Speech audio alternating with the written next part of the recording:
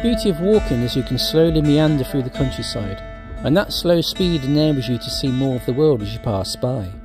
Not just the immediate sense of place, but the visible clues to the world as it was, mapping out how it evolved into the world as it is today.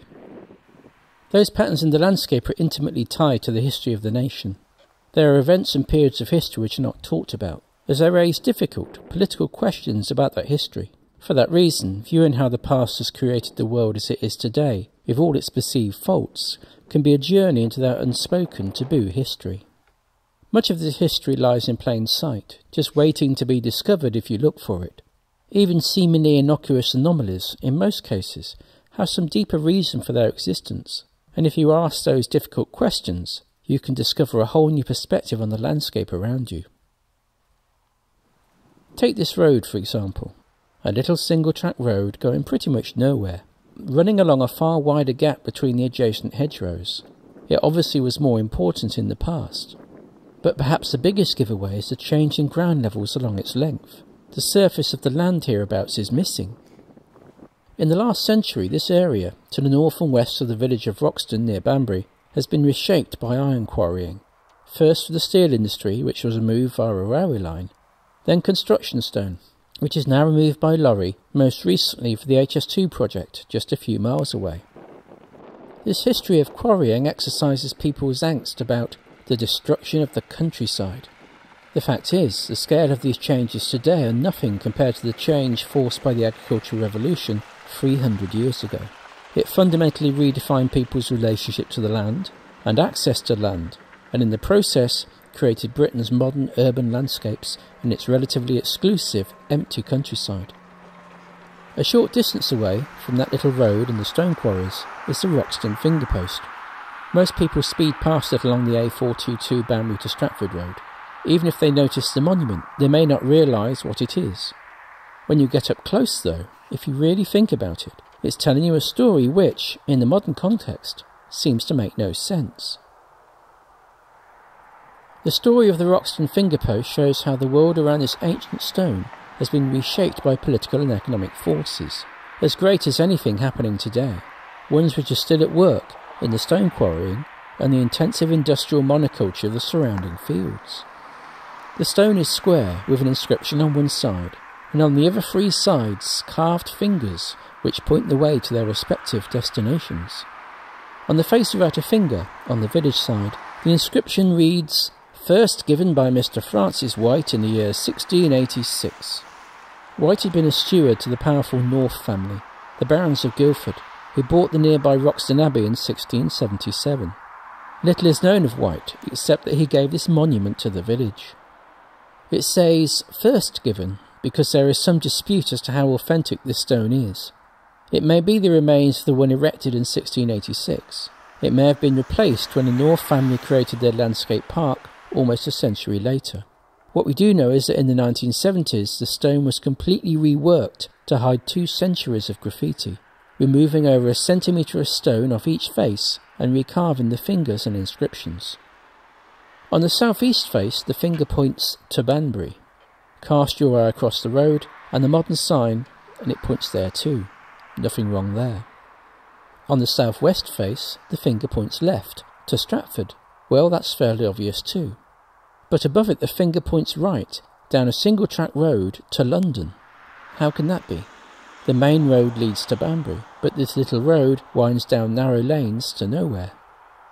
Finally, on the northwest side, the finger points to Chipping Norton, across the nearby fields. Not only is there no road there, but that's not even the way towards Chipping Norton. What this stone tells you is a 5,000-year history of how people have moved across this landscape. To understand that, we need to look at the map of the local area.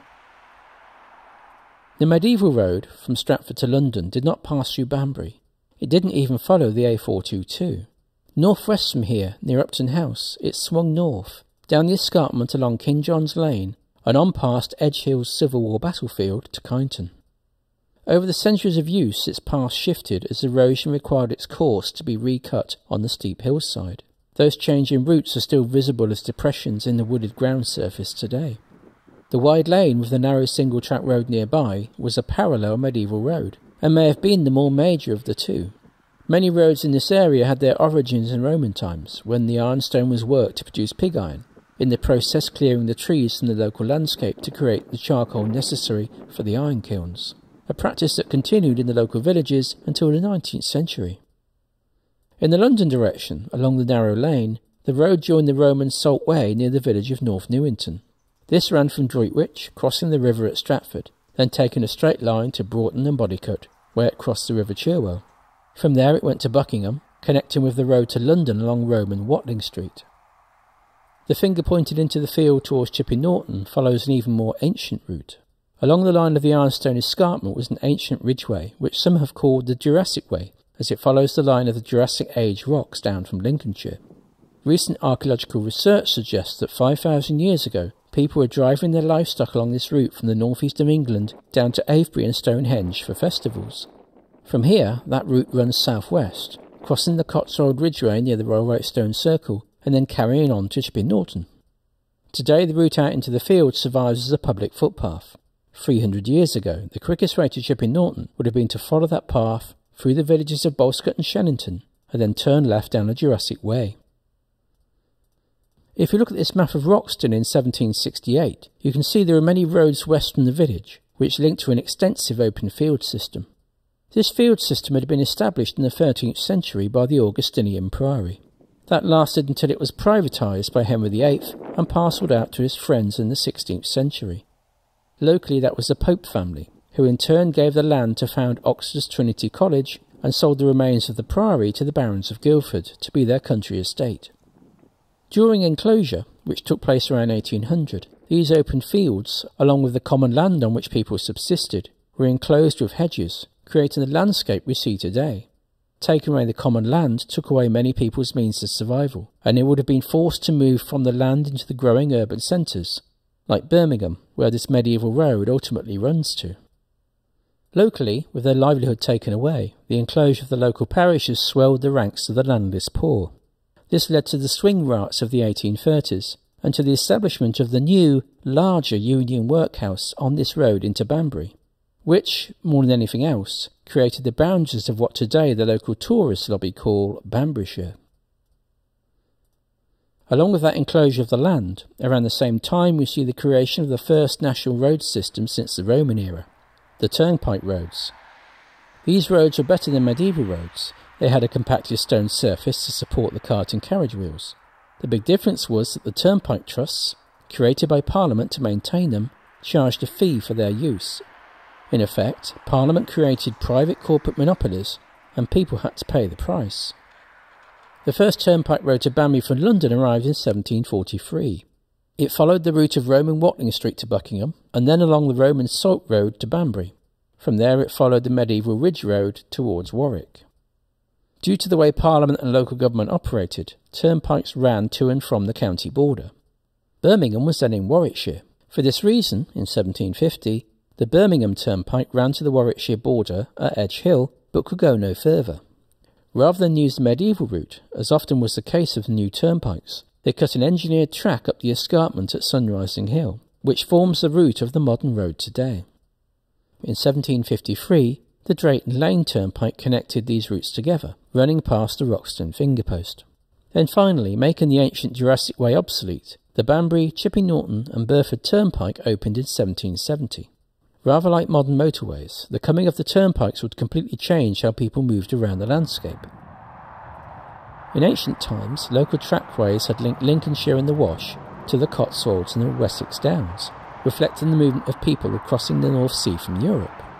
The coming of the Romans led to the creation of an occupied administration centred on a few major towns such as London and York.